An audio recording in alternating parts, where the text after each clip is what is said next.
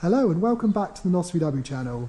Job number one this week is this late bay window Devon. It's in for a Waxall rust treatment, as I shall show you. I've done this morning, so I've unmasked it and I'm just letting it dry for the rest of the day so I can put the wheels on tomorrow. As you can see, it's pretty solid for a UK van. Obviously we mask the engine off and any the brakes, etc, so we only do the underside and all up inside the holes or any way you can get the Waxall. It's a messy job, but well worth doing, especially on a van that's in this country. Yeah, I think you'd be well happy how it's come out. It's had some repairs, this van, not the best, but it's not the worst I've seen. But that's job number one. We're heading into what we like to call Manic March. So we're starting to get loads and loads of working in. I've got another Waxall to do, as I shall show you later, and about 3 MOTs. Here's the next Waxall job. We've done this van 3 or 4 years now.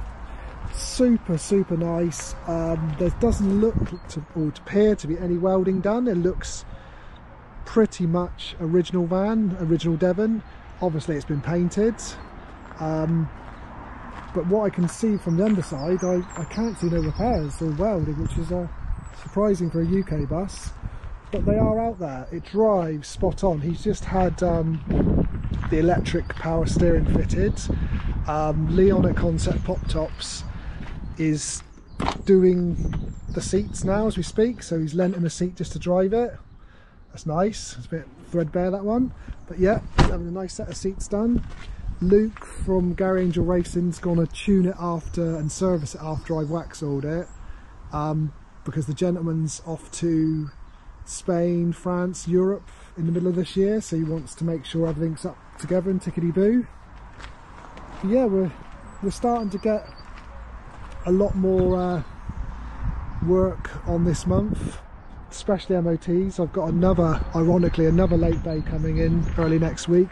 We've still got the split that's down there covered up still. The brakes, the disc brake kit should be hopefully here tomorrow or early next week, so it'd be nice to get them on and get rid of that and get them, you know, back into the upholstery shop so you can get the interior done for the summer.